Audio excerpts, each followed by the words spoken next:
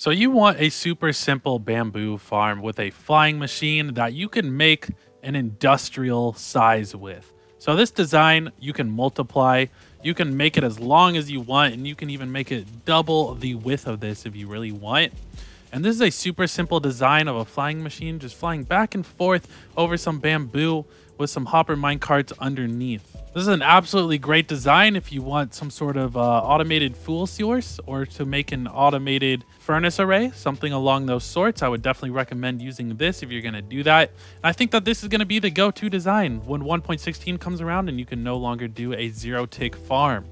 I was doing some testing with the output of this a little bit, and it looks like we are going to get about 2,500 bamboo an hour from this. So that'll keep your furnaces going for sure. Cool. So without further ado, let's get right into this build.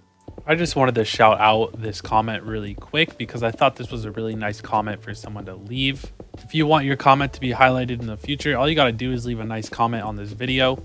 If you guys want to talk to me or have any questions for me, the best way to contact me is through the Discord, which is linked below. Okay, let's get back into the content.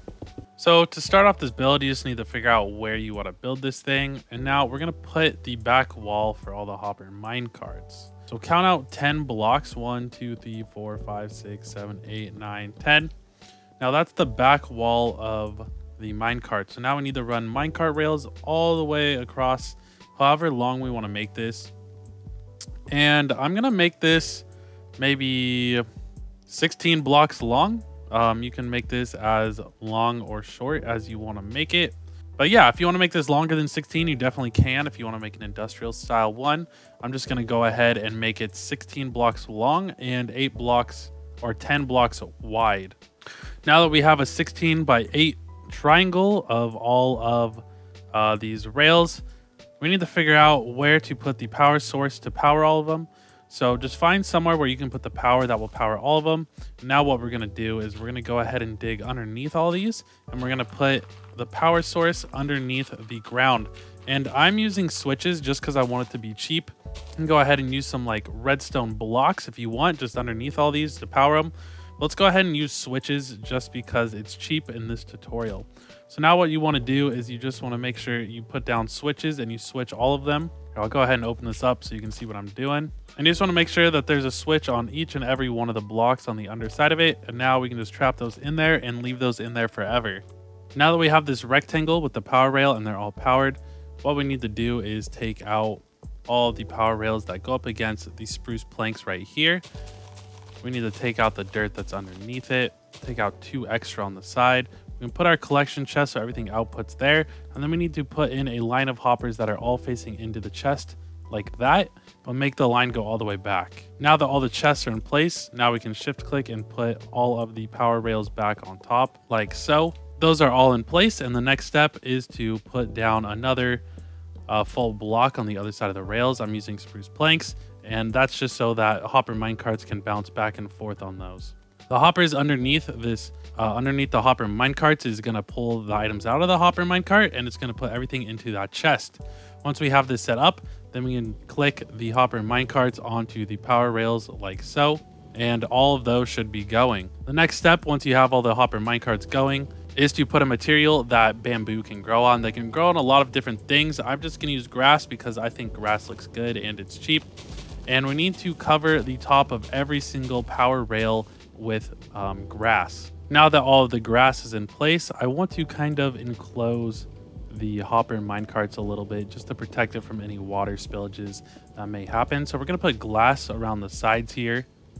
You can put glass right on top of that chest. That chest will still be able to open. Now that all of that is in place, I'm going to go ahead and put a border all the way around it with spruce planks just to kind of make it look a little bit better than just having the dirt poke out of the side like this. Now that we have that border around it, let's bring up the walls of glass around the side by 3 blocks.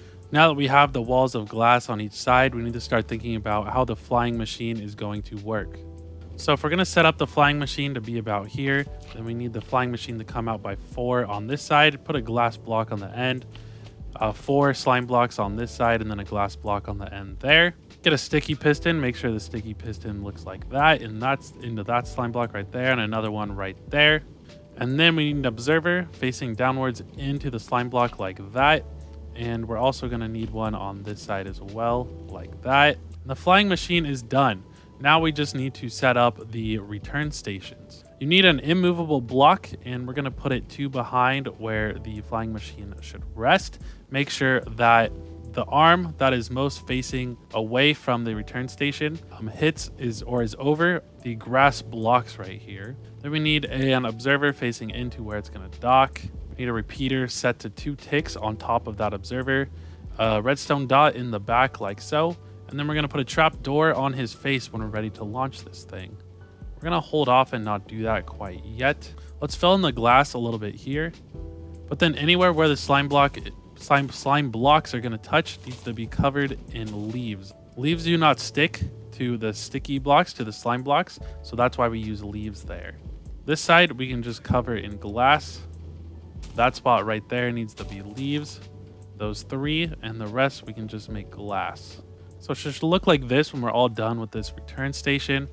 All we're going to have to do is put a trap door on his face when we're ready to get this thing going. So now we're going to mirror that on this side. So make sure this immovable block is 1, 2, 3 off of the spruce planks right here. And then 1, 2, 3 back.